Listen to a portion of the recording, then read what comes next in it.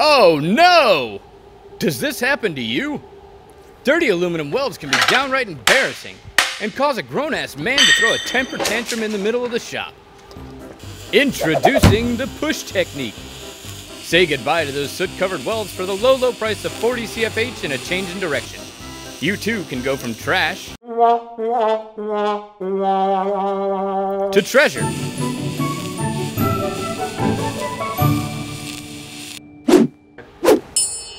Act now while supplies last. This offer cannot be combined with any other offer. All sales final at the time of purchase. Customer agrees to like, subscribe, and comment down below. Meanwhile, back at the ranch, the Lone Ranger disguised himself as a door and Tano shut his knob off. Thanks, weird voiceover guy. Well, we hope you guys enjoyed this video. I know it's a little bit different than what we do. We had a lot of fun trying to mess around and make it. So hopefully you guys found it entertaining. But one thing we get questions a lot about is, why do I always get black stuff or black soot all over my weld when I'm using aluminum? And it doesn't matter if it's a push-pull system or if it's a spool gun. Doesn't matter. You're going to want to use a push technique because you're actually pushing your shielding gas down that weldment, and that's what you want to do. When you're dragging it, you're not pushing the atmosphere out of the way. You're kind of covering up where you've been, not where you're going. So you want to make sure you have shielding gas out in front of the puddle to push the contaminants and the atmosphere out of the way. Another common question we get all the time is, hey, I'm getting fish eyes at the end of my craters.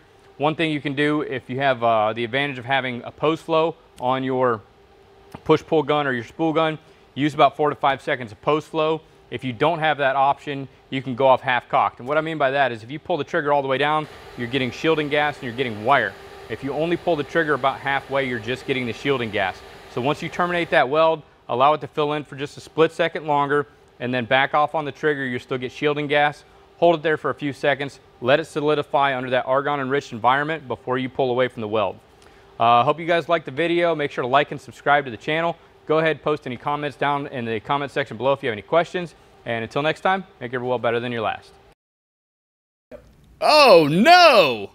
Does this happen to you? Dirty aluminum welds can be downright embarrassing and cause a grown-ass man to throw a temper tantrum in the middle of the shop. Introducing the push technique. Say goodbye to those soot-covered welds for the low, low price of 40 CFH and a change in direction. You too can go from trash to treasure.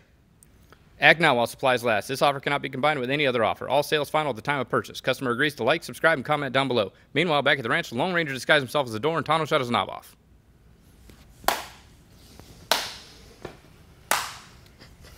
See you tomorrow.